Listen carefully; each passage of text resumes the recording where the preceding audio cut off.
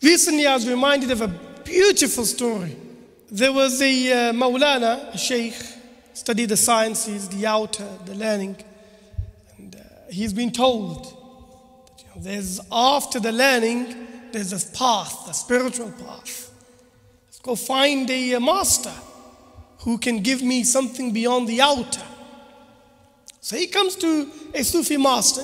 Sufi masters, their words usually don't sit with people immediately because they speak from haqa'iq, they speak from realities which we are veiled from.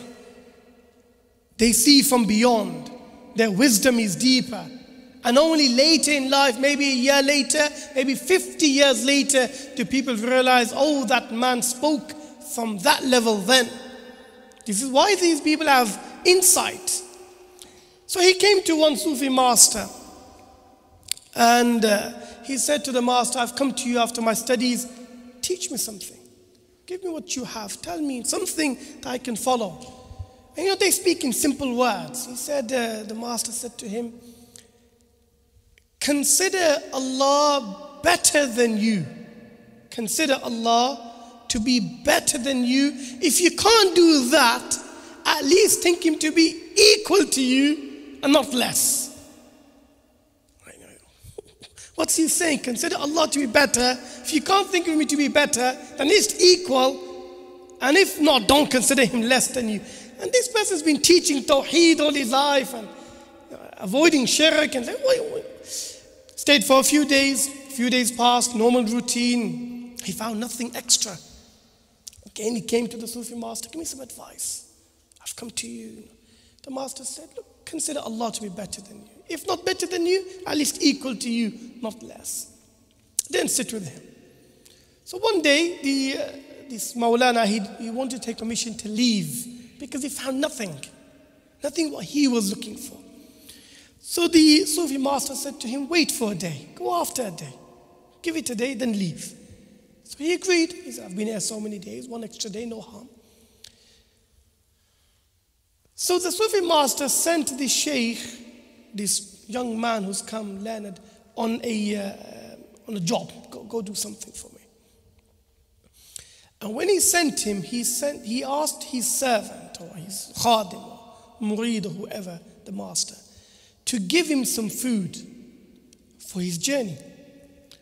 But he said to him, in the food, give him fresh chapatis with ghee, like real top quality stuff. Right? Give him them.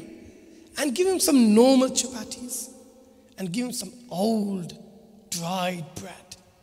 Put it all in the bag for him. Let him go. And then when he's on the journey, the master sent somebody to him who behaved like a beggar. And the beggar came now and said to the student, Shaykh, for Allah's sake, give me something.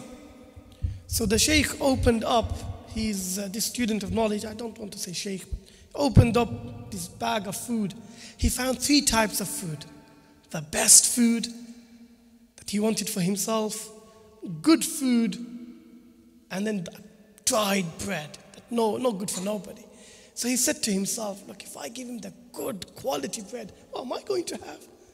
And if I give him the good bread, he's beggar, he's happy with it. He's got nothing, he'll be happy with anything. Let me give him the dried bread. So he gave him the dried bread, thinking good of himself. I've given in the way of Allah, ate the food, done the job, came back.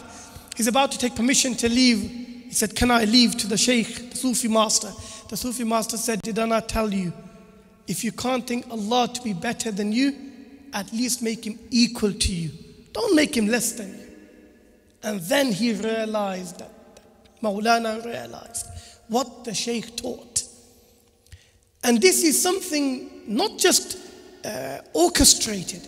This is actually a truth that occurs to all of us every day. Every day there's going to be something you do, something that comes before you that is from Allah as a test. It's not that Allah Himself is going to come and say, give me something. He sends, it's He who's in control. So you leave your home and you come to a junction You can give way to a car, but you decide, no, put your foot down. Get right next to that bumper. Don't give him way. You know, it's not about you and him.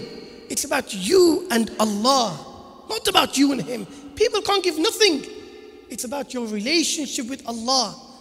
Are you preferring God over yourself? Give way. Give way. Let him be. You go to work, it's time to make break time, and okay, either I'm going to get up and offer people tea, and I have to go stand in the kitchen and make the tea, or let somebody else do it. Okay, at the worst, let me make my own. We have these opportunities too. Each one of us, even if you're sleeping all day long, there's going to be something where you are tested, where you've got a choice to make. Even if you're sleeping, I've got up, you're married man, I've got a choice. Do I fold my duvet or do I leave for the missus to do it? Small things, right? The point being is, always, if there is an eye to find, you're going to find. Always there's going to be an opportunity to do ta'zeem of Allah subhanahu wa ta'ala. If you can make him greater than yourself, that's best. If not, then don't make him lower than yourself.